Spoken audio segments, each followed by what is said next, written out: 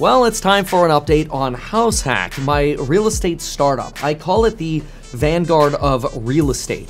The reason I call it the Vanguard of real estate is because HouseHack is really a lot more than some company that's just going to buy real estate. Obviously, that is going to be heavily involved in what we're doing, because the mission is to take hoarder homes or vacant homes or homes where basically people can't live, they get red tagged out of them, like they're not possible to be rented or sold to people, which means they're actually missing from the housing stock, raising prices elsewhere. We're trying to renovate those and bring them back to the market, and while retaining management of those. That's the whole idea of taking properties that are in distress, being able to provide value to those, and by providing value to those, making money. Now, we're not planning on flipping any properties. What we're planning on doing is setting up something that would create HouseHack as sort of like think like a Blackstone or Vanguard or even Berkshire Hathaway, where HouseHack is kind of the upper umbrella layer, and in the future we can have different entities or funds within HouseHack. And so somebody who's investing in HouseHack is investing in that umbrella layer of whatever we end up doing to try to bring basically democratized access to real estate to everyone. So it's really about a 7 to 10 year plan. I think it'll probably take about 7 to 10 years to where we can build this company out. And my dream would be to IPO HouseHack in 7 to 10 years. You know, New York Stock Exchange, unless the NASDAQ convinces me, I don't know, but we'll see. And so in doing so, we've really been preparing for getting started with acquisitions and really creating our own products. Since we launched in September of last year, we've been of the mindset that the best time to buy could potentially be, we won't know with certainty until probably longer term future, but could potentially be Q3 to Q4 of 2023. And that's actually just now the beginning of Q3 and going into Q4. I think this winter will be really interesting because I think we're going to see this confluence of pain in the short-term rental market, the pain of investors who aren't getting the cash yields they used to get, maybe because they have variable loans. Some of the investors do, especially the interest-only apartment building side. And I think there are going to be opportunities for HouseHack in many different areas, not just single-family, but also multifamily and potentially commercial, though that's not the biggest priority for me because I think there's more money to be made right now in single and multi. So we'll see. But we'll do whatever we can to make as much money as possible. And what we'll probably do is take a very patient approach to acquiring real estate, starting now, really. And, we've got about, right now in liquid, about 27 mil. And we have our non-accredited fundraising round coming up in we're waiting for a FINRA no objection letter, which basically allows us to raise money in states like Texas and Florida as well. We've already gone through the SEC process, so that's already done. In fact, you can already read the HouseHack filing by going to sec.gov and typing in HouseHack, and you can read the prospectus and the solicitation there. I'm just kind of giving you a pre-update here, right? So, I'm not trying to sell you securities here, just read that. But you could also just wait until we actually launch. But the non-accredited round is really cool because it basically means anyone can invest in HouseHack. You don't have to be an accredited investor. You don't have to have a big net worth. You don't, anything basically. There are some requirements, but they're a lot more relaxed compared to the accredited investor standard, which is really cool because we'll have the same one-to-one valuation for people to invest. And a lot of people ask me, they're like, Kevin, why would you do that? Why would you raise money at a company at a one-to-one valuation? Most people are like, we're raising, $20 million at a $200 million valuation is usually how people would do it, right? So you're diluted 90%. And so this is just my long-term belief. I'm 31. I think I have a long time to go on Wall Street and in markets and providing value to you. And my thinking is, if I can give back to the subscribers and the course members and the supporters now, then and we could do really well with HouseHack. Obviously, no guarantees, but we can do really well over the next 7 to 10 years. Then I'm like 38 or whatever, right? Whatever I do between 38 and like 70 or 80, you know, make it to there, knock on wood, will be a lot easier because it's like, hey, here's a new venture. What do you think about this? And I'll have taken care of so many people and had such a strong track record. That's my vision. So that's why we're raising the way we are. And we're really excited about our vision of creating. I mean, really, I think the best analogy for HouseHack is think of Vanguard. And imagine you could invest not like in an individual Vanguard fund, but in the actual company itself. Think about it that way. That's the way I kind of look at HouseHack. And so I'm really excited about that. And we've got a really, really great team. I've been to probably somewhere around 50 different cities over the last year, about 100 different flights already. It's worth noting that to date, HouseHack has paid zero of the air travel fees for my plane, gas, pilots, none of that. I'm covering all of that. I'm doing that because obviously I have a plane, but I have a plane for my personal reasons. I want to be able to be back with my family. We're expecting to double, if not even more, our family here within the next year. Yeah, that's a hint. Lauren's going to get mad at me, so don't pretend I didn't say anything. But anyway, I need to be a dad too. So that's been my goal so far, is just cover everything plane related, which is great because it gives us a lot of fluidity. For example, I'll just give you sort of an insight into how functional this is. Yesterday, we actually wrote an offer on a property that was a hoarder house. It's probably somewhere around $175,000 under market value. I think they listed it about $200K under, but it's about a 175 under compared to, I guess it'd be more like 180, 85-ish under from where we think, you know, a reasonable purchase price is now. And that property came up yesterday at like 11 a.m. We're going to look at it today, and it's in a different state.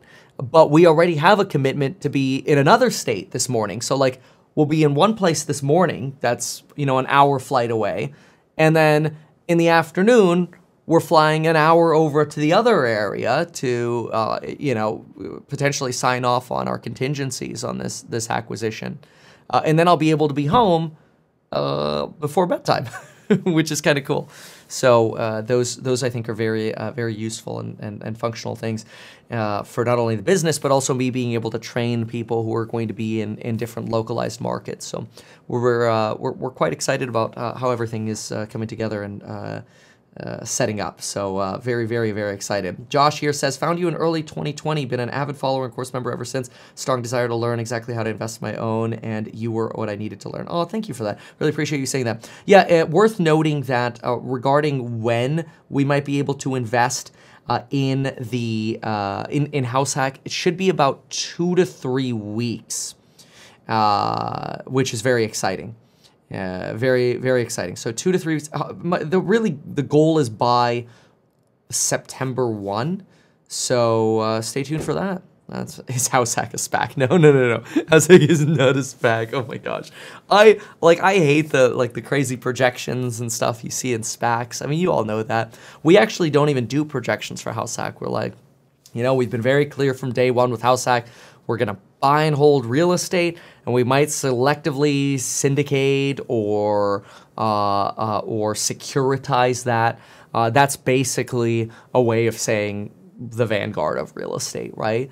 And that just enables more growth and hopefully higher returns, which is very exciting. So the vision's really been the same since day one.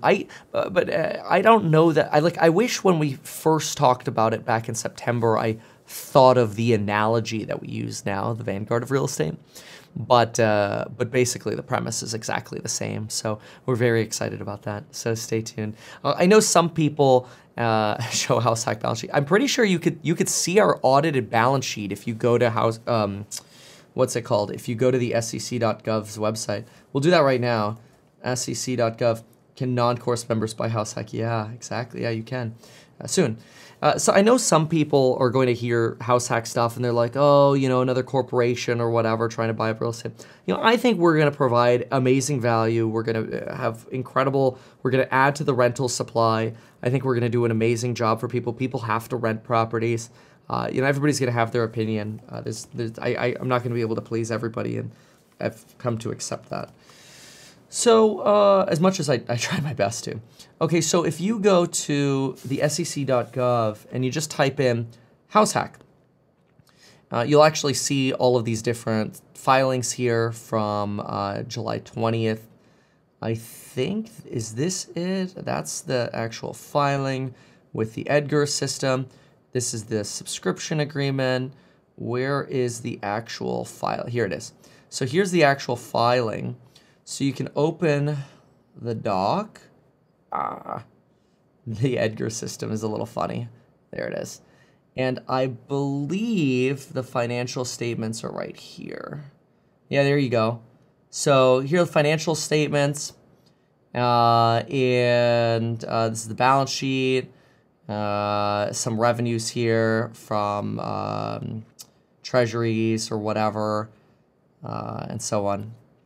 So yeah, so it's all here, and these are audited, I think, this is as of December. So it's worth noting that these figures, you know, we have more now than we did in December because we finished our fundraise in March. So worth noting that. So anyway, yeah, there's a HouseHack update for those of you who have been asking, and where you can access the latest and greatest info and the goodies. So all right, that does it for the HouseHack segment. Thank you so much, and again, stay tuned. You can you can sign up at househack.com if you want to receive a notification for when we actually go live, for when we start raising funds. By the way, househack.com. He still has to flip homes.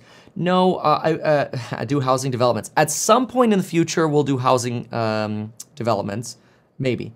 And he has to flip houses. We don't expect to sell any houses on the open market, really, ever. Can you buy fractional shares of HouseHack? Well, the shares are going to be, you know, like we're selling shares for $1. So hopefully you don't need fractional shares. Quick additional questions that came up. Number one, how many employees does HouseHack have right now? Technically, right now, HouseHack has one contracting company that is our investor relations. It's basically our CPA, our, you know, they put together our register, our transfer agent, all that sort of stuff. They're amazing. They're both CPAs. They're phenomenal people. They do a great job. Shout out to Kathy and Bob. Bob's also a board member. Then we have one person on payroll who does our Wedge Finder app that HouseHack wholly owns. And that's it. Come when we start operating, which it will probably be now, like especially since, you know, now we're getting to where we're writing offers. We're going to move people over from other companies. So we would expect that by the end of the year, we'll be closer to about 10. The cool thing is these are already people that I have trained, that I've vetted. They're working for other companies of mine now, and they'll move over, which is really great because then we don't have that sort of learning curve. They've already been trained, they've already been educated, they're already good. So we could have a you know, contract coordination crew, licensed contractor on the team of an additional 4, maybe deal analyzers and agent coordinators of somewhere between 4 to 5 to 6 different people. So that's probably how we're going to get to 10 pretty quickly. We haven't needed that for the last year. So I thought, okay, well, it's not fair to put those payroll costs on HouseHack. So we haven't been. HouseHack, with the idea of it being sort of the vanguard of real estate, just like in the first offering, it's not expected to be a dividend play, right? Maybe the individual like offerings or whatever that it might have in the future, maybe those would, but it's not something that's a priority right now. Minimum investment for non-accredited in HouseHack will probably be $10,000 to get started. So stay tuned for that. And $10,000 probably around September 1st. We're probably only going to do it for like a 30-day raise. I really hate fundraising because it's a pain in the butt. It's a lot of work. It creates a lot of regulatory, headache, just making sure everything is perfect all the time. And I'd rather focus on actually operating than sitting around trying to like sell stock. So we'll probably have like a 30-day window and that's it. So that'll probably be September. Yeah, and I know some people are like, oh, how is it a company with one employee? Well, I mean, like, obviously I count, but I'm not a paid employee. Like, you're investing in my vision for the company, right? I mean, I could go like this and we're at, 10 employees. I could go like this and we're at 15 employees. But I'm not doing that because I'm not putting the costs on that company because it's not fair to do that. So, like, anybody who's like, what, the employee count is too low. Okay. Now, I want you to know this. When it comes to AI, time is what's going to make you money. And if you can prove that value to an employer, you'll always be able to be employed. So this is another way of making sure that you don't get replaced by artificial intelligence. If you can master AI by starting on the ground floor, let's go.